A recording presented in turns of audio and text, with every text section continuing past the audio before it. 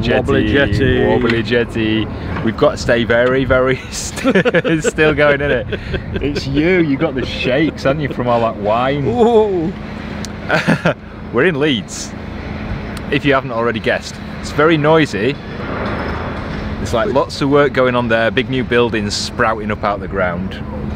And we are in Granary Wharf. And we've got a huge great apartment building on one side of us. Massive.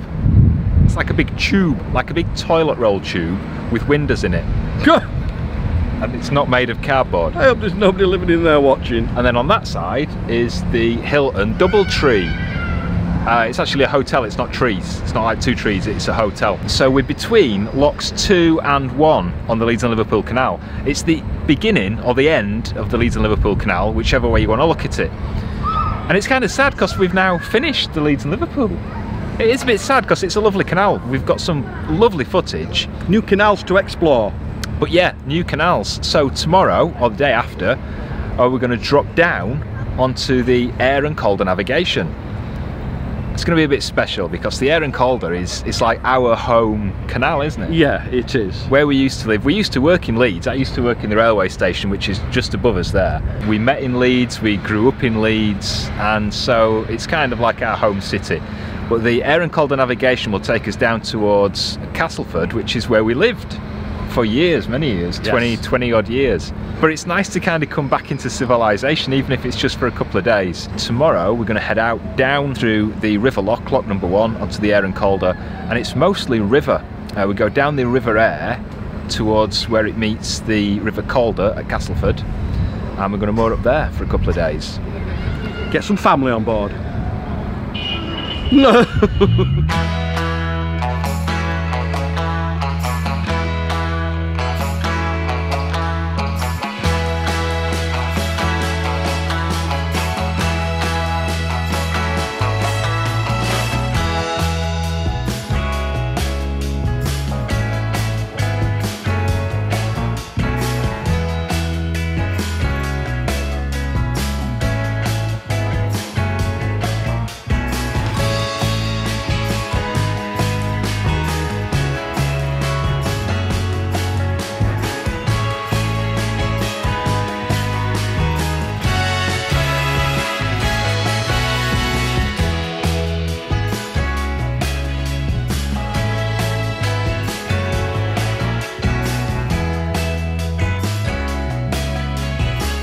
Beautiful morning. We've just set off from the river lock, lock number 1, off the Leeds and Liverpool Canal. We're now on the River Aire and the Aire and Calder Navigation main line ahead of us. Just about to go under Leeds Bridge. We're heading for the next lock and we're just going to stop off and use the services.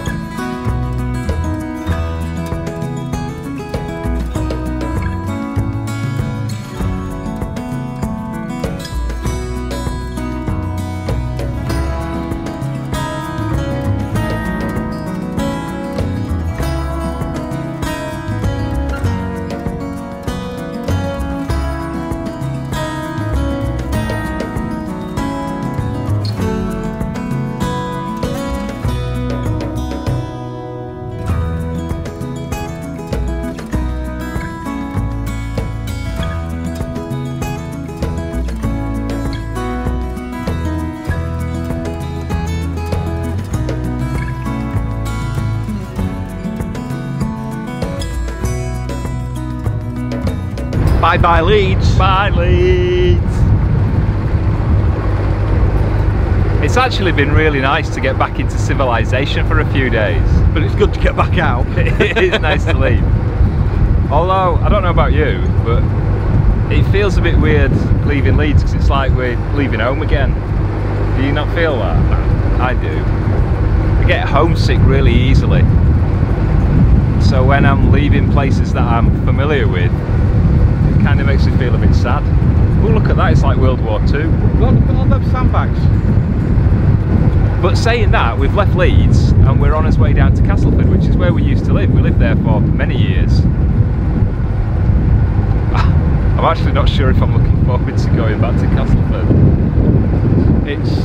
It was recently voted the worst place in Britain to live. It's very tired. It could do with a bit of a boost. Yeah.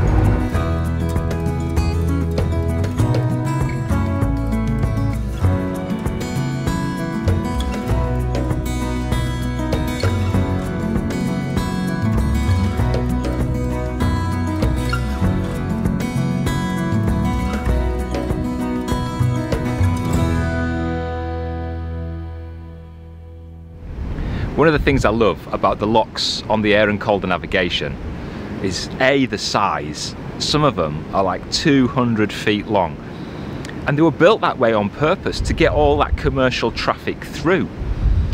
And they all still have these, well, kind of new type of lockkeepers' cottages, as you could call them, like control rooms. And the lockkeepers now move from lock to lock to help the commercial traffic up and down the Aire and Calder Navigation towards Leeds and Goole. And all the lock mechanisms are now electrified. So all you need is a British Waterways key. You don't need to open and close the lock gates and wind the gate paddles up and down. None of that anymore. It's just touch a button, which I'm going to show you in a second.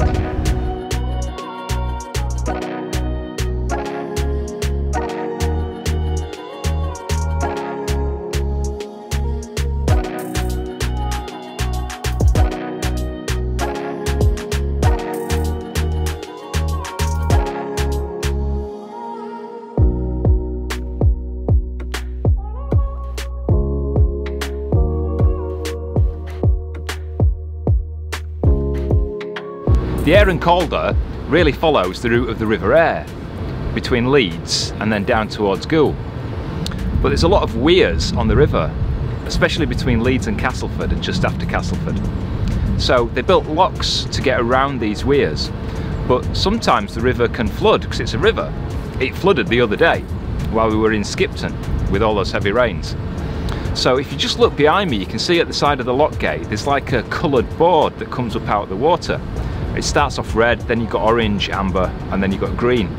So as long as the river is on the green part, you're all right to go.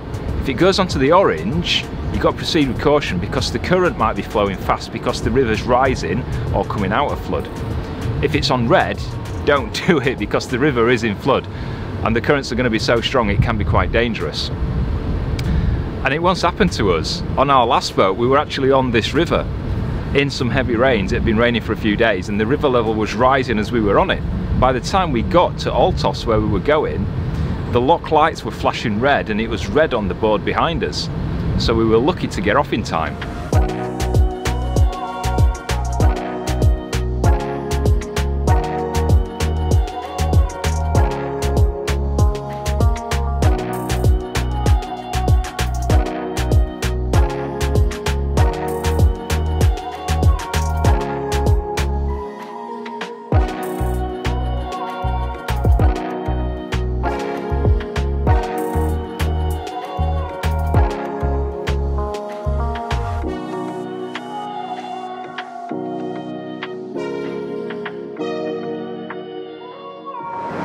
Tucked away on the outskirts of the southern end of Leeds on the Aire and Calder Navigation is this, it's Thwaite Mill.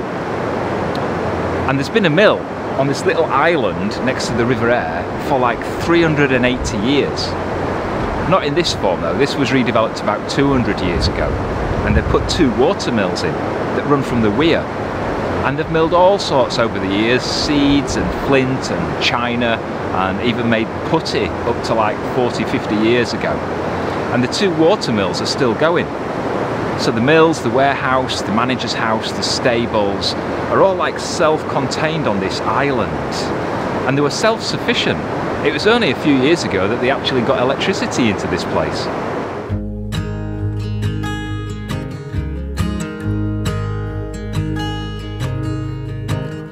We just realised that today is 3 months since we moved on to Silver Fox. Oh wow, yes. Even you didn't know that, No. did you? 3 months. Well, we've outdone how long we lasted on the first boat by about 3 months. Even Dillon's laughing. Yeah. If you can hear panting, it's Dillon, it's not Sean. So yeah, 3 months. In 3 months we've gone from Rufford to Liverpool to Rufford, up the Lancaster, back down the Lancaster, all the way across the Leeds and Liverpool. Now we're on the River Aire. And yeah, we're back where we started 3 months ago. Well, not on the boat, but we moved from This area. this area. Any regrets yet? Absolutely none. What would you have changed if you could change anything? Nothing. Really? Yeah. I've loved it all so far. It's supposed to be less stressful, and it isn't less stressful. It's Different stresses. different stresses, yeah. I mean, the way of life is better for Yeah. me, and I think we're more relaxed overall, which is what we wanted. But I was never under any illusion that it was going to be stress-free. We never got any time together before, did we? No, that's one thing that's changed. Because I was working like 6, 7, 8 hours a day, and he was working, well, Crazy shifts. yeah, I mean, with travelling time, like 10, 12 hours sometimes. Yeah, it was, like yeah. 5 days a week, Yeah. wasn't it? So we are getting on each other's nerves a bit now. No. He's getting on mine. I get on everybody's nerves. Except Dillon's. Except Dillon is laid on his back wanting his chest rubbed. Right, we off. Let's go. Go on then. Back on the boat.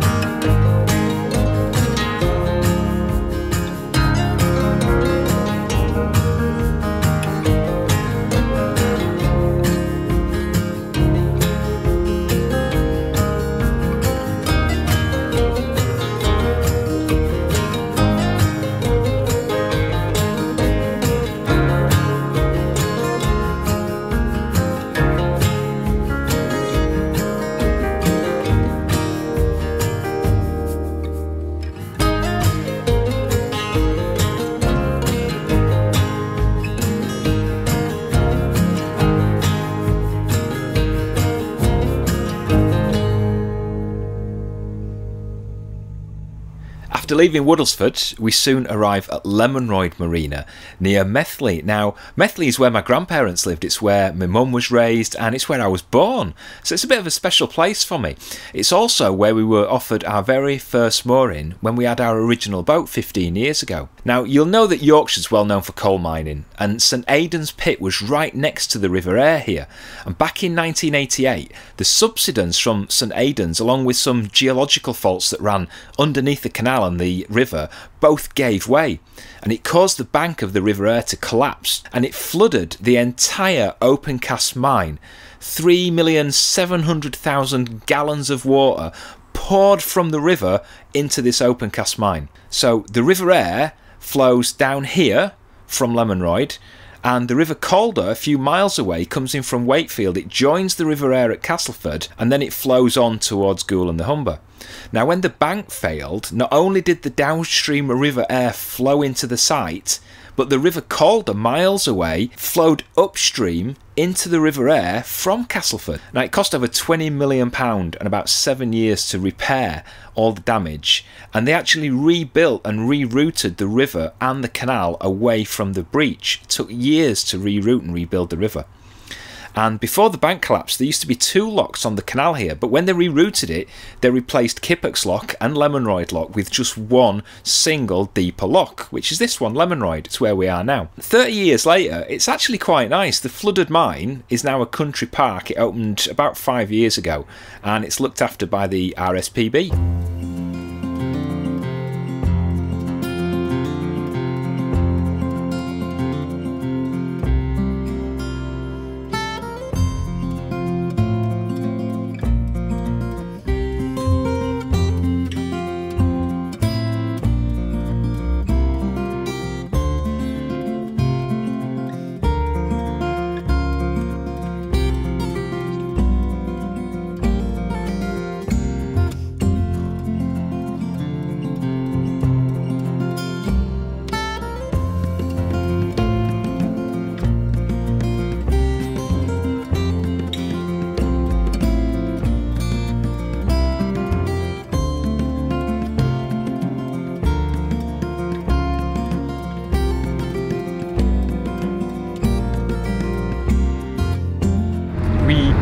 Back on the river. So that was Lemonroyd Lock. Deep one, 13'6". It's like 2 and a bit of me. God, can you imagine 2 of me? The bit might be alright. It depends which bit you want though, doesn't it? One's enough. So yeah, that was Lemonroyd Lock. The reason for it, as you saw on the other side, is the weir that comes down the river. And we're now back on the River Aire, and no more locks or weirs, hopefully. We're going to go through Methley, through Ollet and Bywater, and then into Castleford. Yay! Yay! I'm looking forward to a takeaway when we get to Castleford. Another one. We've been living on takeaways this last 3 days. We had McDonald's sausage and egg muffins for 2 days in a row. And what about him that tried to get on the boat? Oh yeah, a bloke tried getting on the boat last night. Just because his girlfriend said, oh, we need to go and have a look at that boat. No, the girl, they were walking by the side of the boat, and the girl went, oh look, it's Silver, like that as well. Oh look, it's Silver Fox, you're a Silver Fox, you need to have that boat. So the guy literally walked around and tried to get on the boat. I had words. Sean's like, oi!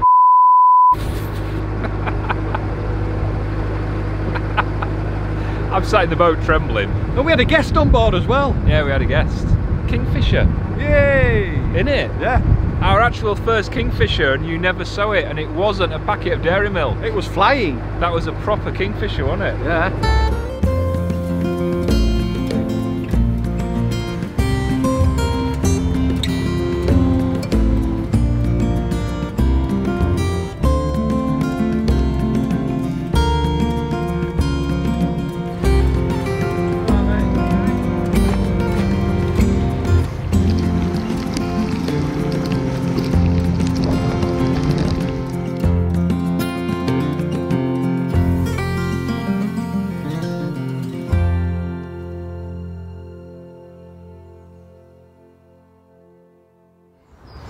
We nearly got wet. Very. It started absolutely belting it down, literally like 20 minutes before we got here. But here we are. In Castleford. Back in Castleford, Classy Cass. No. As it used to be known. It did, didn't it? Yeah. It used to be known as Classy Cass. Nothing classy about it. It's alright, it's my kind of hometown in a way. It's okay. As you come in towards Castleford down the River Aire, you come to a junction at Castleford, and you can either turn left, and you've got to be careful because it's quite a hidden turn, isn't it, onto Castleford Cut, or you can turn right up the River Calder. That takes you up towards the Calder and Hebble, and then the Huddersfield Narrow and the Rochdale up that way. Or you can go straight on and go over the weir. Which Sean nearly did. I didn't see the turn. There's already one barge stuck over there. It's because it was raining so hard. So where we are now, we're at Castleford Cut Visitor Moorings, but to say it's not got a good reputation, the visitor moorings and the services, really nice. They're always really busy. it's really tough to get in the services and get some water. On our right side, so behind you, there used to be this massive chemical plant. My dad worked there, and my granddad worked there as well. And it was closed down years ago after a big accident. There was an explosion. On the other side is Fair Pennines. So we were talking about St Aidan's flooding. Well, all the subsidence created the Fair Pennines over there. So it's like and it's another RSPB nature reserve. And that's really nice for walking the dog, or, well, not when it's flooding. No, but it is beautiful over there. When it floods, it really floods. So we're going to spend a couple of days here. Dillon's got to have a couple of teeth out in a few days. So that's going to impress him. That's why we're staying here for a while. He'll be all right. He's mooching around in the It's over background there, now. He's got mooching. no idea what's on its way. So I hope you've liked this vlog. A bit different to the ones we've done over the last few weeks, isn't it? If you have liked it, as usual, please give it a thumbs up. Subscribe if you're not already, and if you click the bell, YouTube will let you know every time we have a new video out, every Friday. It goes ding. Ding! Does it? Well, I presume it does. I don't know. If you've got any questions or comments or feedback, leave them down below. It's been nice to see you. Hope you've enjoyed being with us, and we'll see you next time. Take care. Bye. See you later.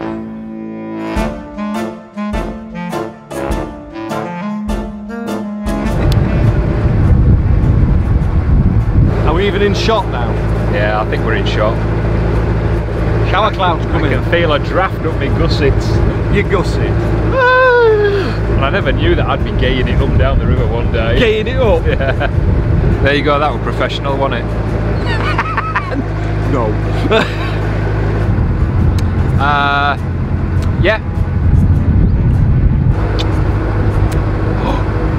First kiss on YouTube.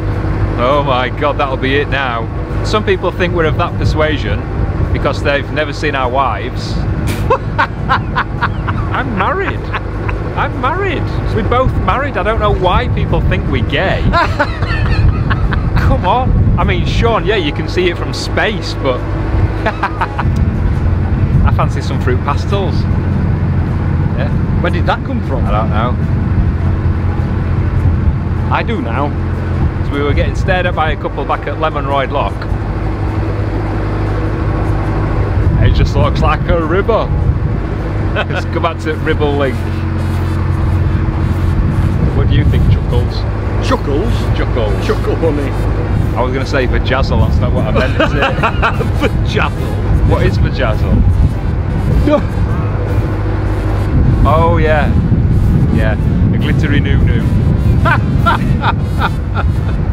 I need a coffee.